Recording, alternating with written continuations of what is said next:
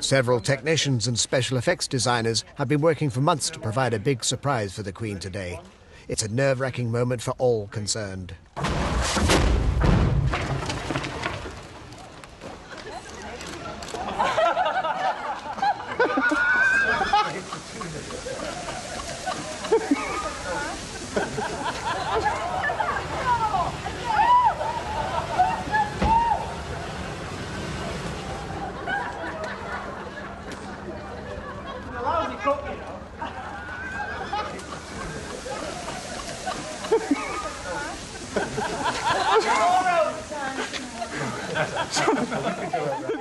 As soon as the smoke had cleared, the Queen went to meet the actors involved in the stunt.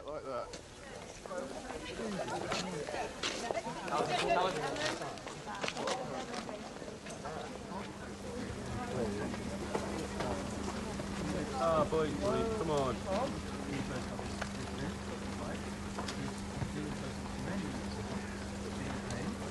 It's been a blast. Hey! It's really exciting. A little bit windy. It's great. What was this bang all about? I mean, it was just a bit of fun or what? Well, it's happened before. My post office, but it's just to show a stunt. And what a stunt that was. And she was a bit jealous about not being the biggest Windsor you see in Emmerdale. Do you mean the biggest? Well, you know, the most famous Windsor in Emmerdale. Have you met royalty before? Her sister, Princess Margaret, a long time ago. I met William and Harry about 5 or 6 years ago. Oh, did you? You never told me. Yeah. Oh, lovely. They rolled with laughter at one of my gags. You can't retell it, can you? No, I can't really, no. Stan Richards is another long-serving cast member happy to be part of today's celebrations. Stan, a great day for Emmerdale. Yeah, it is. Is it the first royal visit you've had? I mean, you've been here a few years, haven't you? 24 above.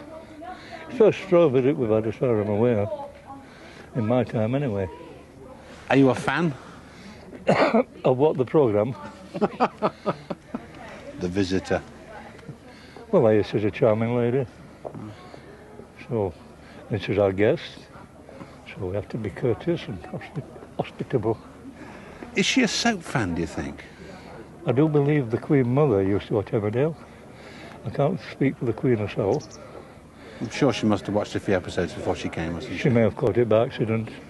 If she popped next door for a cup of tea, that's what usually happens. And she recognised that hat, won't she?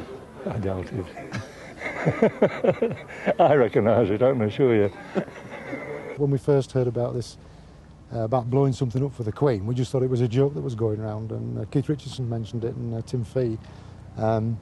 And then when Tim came back to me and said, yes, it's definitely on, and the Queen wants to press the plunger, and you know, she's really in for the big stuff, and I started to get really nervous then, because normally we just hardwire stuff for film shoots, and it's quite simple, and if you want to wait a bit, you've got to hold them up a bit, but it's not a big deal. But today, my heart's never raced as much, because it was live, and we had to prime everything. It was all armed when the Queen arrived, but I'm delighted with the results, and I think everybody else will be.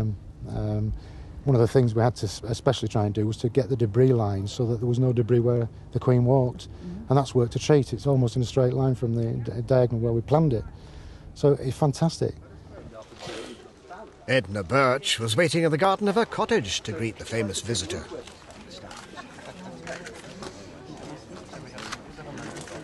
And it's a big thing for me, really, because I'm from a theatrical family, 5 generations, and my great-grandfather was the first Yorkshireman ever to be on the Royal Command performance, and the first one in 1912. What was his name? J.W. Rowley, yeah. So I think I'm following the family footsteps, really. I'll call that my Royal Command performance. I met the Queen, and she said that she thought I had an exciting job, and I agreed with her. Probably not as exciting as hers, but I certainly haven't got a car like hers. Strange enough, just as she got to me, a wasp decided to land on my nose, and it was flying around my head, and I didn't know whether to swat it or what. But she actually commented, she said, I must be standing on a wasp nest here. So I think it had been chasing her down the road. But a fabulous day, never forget it.